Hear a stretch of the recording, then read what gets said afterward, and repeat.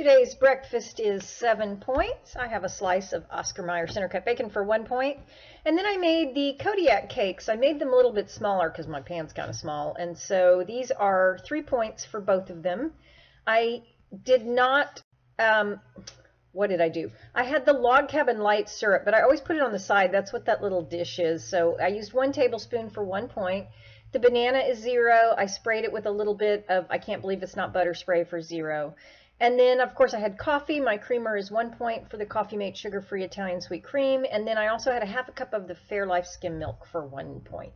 Lunch was a recipe from the Skinny Taste cookbook. It is called the turkey panini with roasted red pepper and avocado. I kind of guessed on this one because I obviously didn't have the same ciabatta bread that she had, and I added some extra avocado. The recipe is normally 8 points. It has turkey, avocado, roasted red pepper, and spinach on it, and then of course the bread, and I counted it as 10.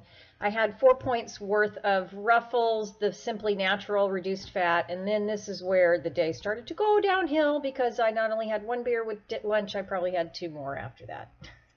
If you follow me on Instagram, and that link is down below in the description bar if you want to see the things I post there, you know that we went out to dinner Sunday night. We went to Eddie V's, which is one of our favorite restaurants, and super indulged, and I didn't even count. Of course, we had bread. I had a glass of Prosecco. This crab cake, which we split, is just divine, mostly crab.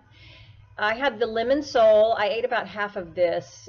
It's Parmesan crusted with this little herb tomato salad. We had a side of the sauteed spinach, which has garlic and Parmesan.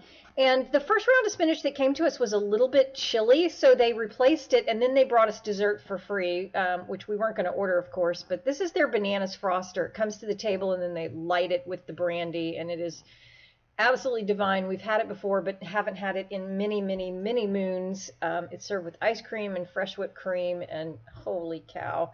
So just for number's sake, I threw in 40 for dinner and left it at that. But, you know, this is one of those dinners that we go out to about a couple of times a month, and I never, ever, ever, ever regret a single bite that I take because everything about it is delicious.